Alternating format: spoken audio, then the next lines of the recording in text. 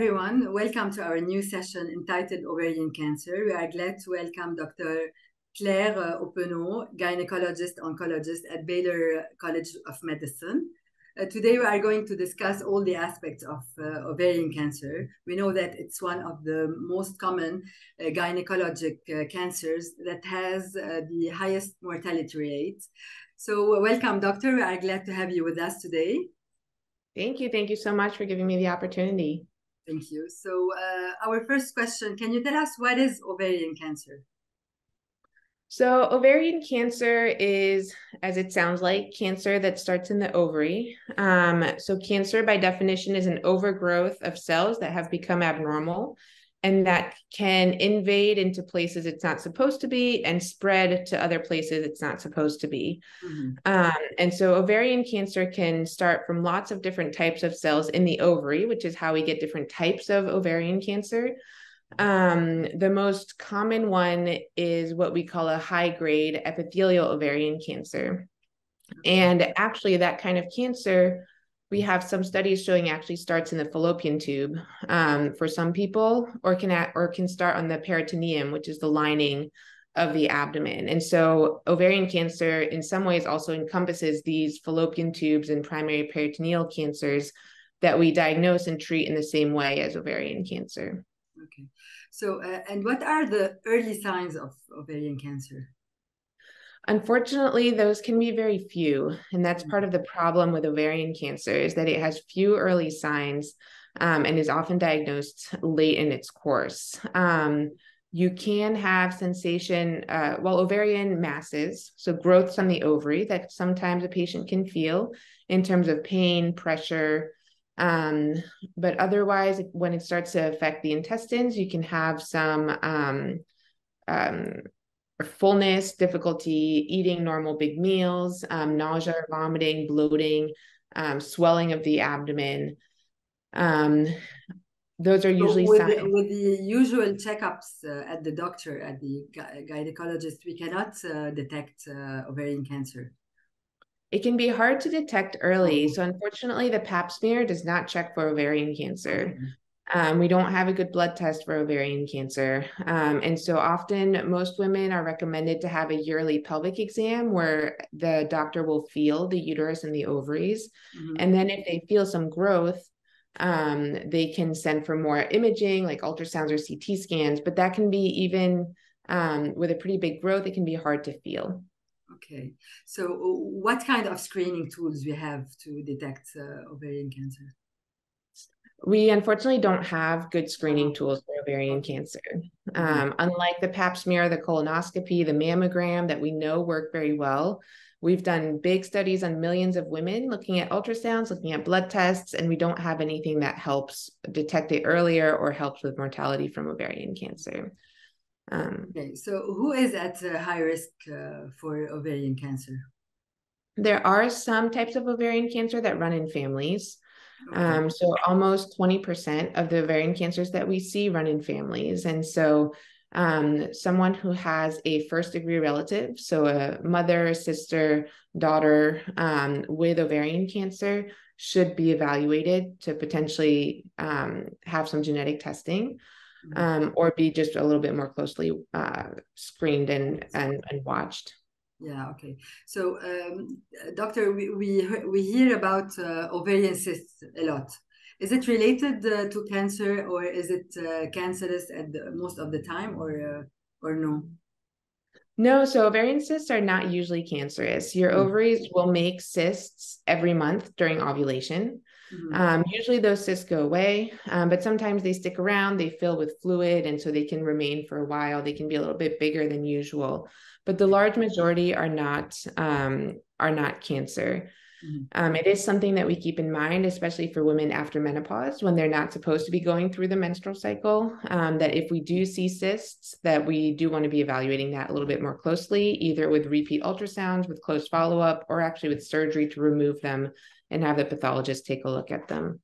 And is it the same with the fibroids also, the same procedure?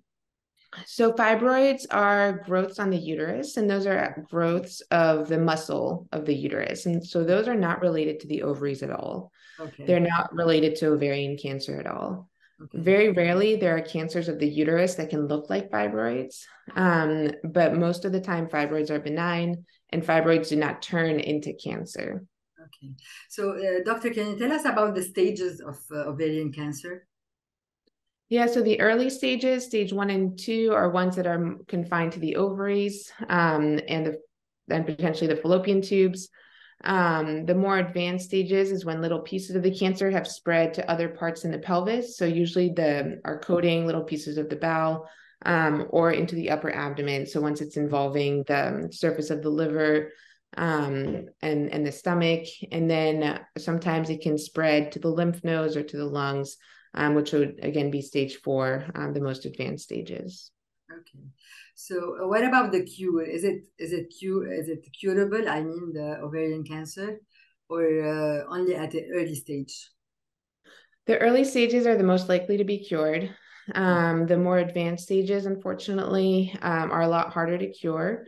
We have made a lot of progress. We have many new medications from the past 5 to 10 years that have prolonged survival, and that we're working to make this a chronic disease where we can treat over and over, either with pills, with chemotherapy agents. And we have patients that will be living, 10 plus years with advanced ovarian cancer because the cancer keeps responding to the treatments. But unfortunately, we don't have a good cure at this point. So surgery is the first choice for a treatment, or no? So when after a diagnosis with ovarian cancer, usually the treatment is a combination of surgery and chemotherapy. And part of the discussion and evaluation with the doctor is, which one do we start with? Okay. So is it something that can be removed with surgery now at diagnosis, or is it something that we want to shrink with chemotherapy first, remove everything that's left over, and then give more chemotherapy afterwards? But usually our goal is to have a combination of the two treatments. Okay. So is there any association between hormone replacement therapies and ovarian cancer? No, I actually consider hormone replacement therapy very safe. They've looked at multiple aspects of this. One is birth control pills, which is hormones. And they actually have found that decreases the risk of ovarian cancer. And for women who are high risk, I do a lot of genetic testing. And so I have a lot of women that have genetic syndromes such as BRCA that put them at a risk of 20 to 40% of ovarian cancer over their lifetime. And we find that we can decrease that by 50% by giving them birth control pills. And even average risk women, if we stop ovulation with birth control pills or with an IUD or other forms of hormones, decreases the risk. Hormone replacement after menopause, we generally don't recommend for longer than just a few years, up to about 10 years. But there is no strong association with ovarian cancer. Okay. And when do you advise women to take off their ovarians, for example, if they are at a high risk of having this cancer? So I see a lot of people who have these genetic syndromes. So women, there's about a dozen at least that we know of, where we do recommend removing the ovaries. And the timing for that can range from age 35 for the very, very high risk to around the age of menopause, around age 50 for some of the ones that tend to occur later in life. Outside of that, there are some. So the risks are based on what? Do you evaluate the risk based on the genetics or the family history or the combination of all?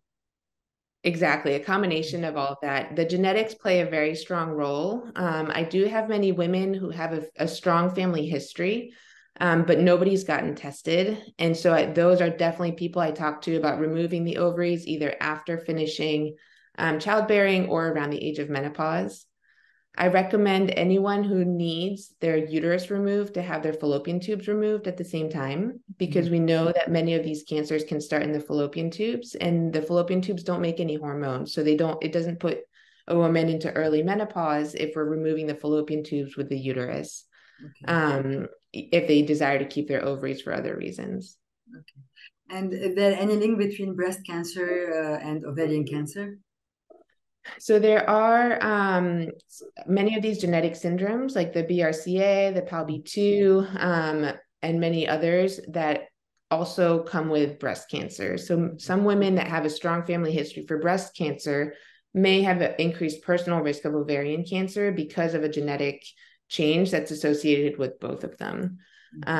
Having a breast cancer or the breast cancer treatments themselves do not increase the risk for ovarian cancer in and of itself, but because of some of the underlying risks that are similar in genetics. So a woman with a breast cancer, do you advise her to do more screening or tests every year, or it's not necessary? Not necessarily, no, unless she has an underlying genetic risk or a strong family history of ovarian cancer. So the last question, doctor, is it can be prevented? The ovarian cancer can be prevented, and what are the ways to prevent it? That's one of the hard things. It's very difficult for me to give concrete advice. I have many patients that come in and say, I've done everything right. I'm healthy. I exercise. I eat well. Why is this happening? And it's not anything that someone does or doesn't do. I think some of the things I mentioned, so birth control pills, especially in high-risk women, actually can decrease the risk of ovarian cancer. Going to a doctor every year and just making sure that you're talking about the GI symptoms, any new pains, any abnormal vaginal bleeding, so that you can be evaluated if anything sounds a little bit abnormal, I think is important. They're always being healthy. There are some ovarian cancers that are associated with smoking. There are many other better reasons to stop. But otherwise, most of the lifestyle things, unfortunately, don't help all that much. And we don't have good imaging like a mammogram for the ovaries that can detect it early. But it's good that we have new medicines to treat this. I do. Kind of and cancer. I do believe that we're curing more women than we ever have been right now. And we have more coming in terms of medications to help with these for these patients. And so I do think that there's a lot going on that's very hopeful. And when I talk to patients with a new diagnosis, I tell them that I do have patients that live for many, many years, spend many years off of chemotherapy. And I truly believe that we are actually curing some of these women as well. And so there's a lot to be hopeful about. Great, doctor. Thank you very much for your time and for this hopeful discussion for all women out there. And hope to see you soon. Thank you so much.